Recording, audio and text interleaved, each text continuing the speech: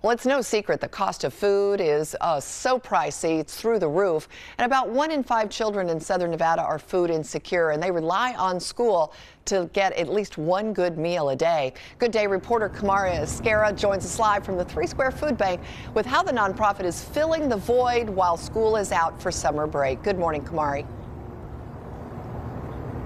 Sherry, good morning. Just like you mentioned, this program is so critical because it's not just addressing the needs of students during the school year, but also when they're out of school and looking for their next meal. This is available to CCSD students age 18 years and younger. Here to talk to us a little bit more about the essential and the necessity for this program is Maurice Johnson. He is with 3 Square Food Bank. Thank you for joining us. So talk to us about what you're seeing in the Valley in terms of food insecurity. So unfortunately, there's 1 in 5 children that don't know where their next meal is coming from.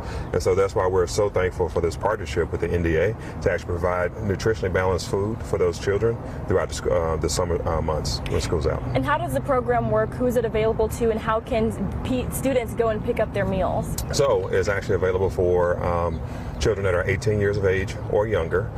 It's best for their parents to go to freesummerfood.org to actually find a complete listing of where we're actually serving the meals that's closest to them, so they can go and partake those meals at that point in time. And I understand you are at several locations, including the Boys and Girls Club, libraries, and also you have the truck that's going around providing free meals as well. Indeed. Is there anything else that parents need to know, students need to know pertaining to this program? It's a great benefit. Please take great use of it. We're processing a little over 20,000 meals a week just to help this effort. So we really want the kids to be out there and consume those meals. Yeah, I hear they're delicious and nutritious as well, Maurice. Yes, thank you so much for joining us.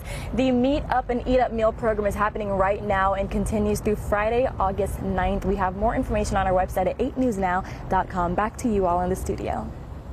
All right, thanks so much, Kamari. Got to help out the kids stay on their good meal program. Absolutely. Salute to that good work.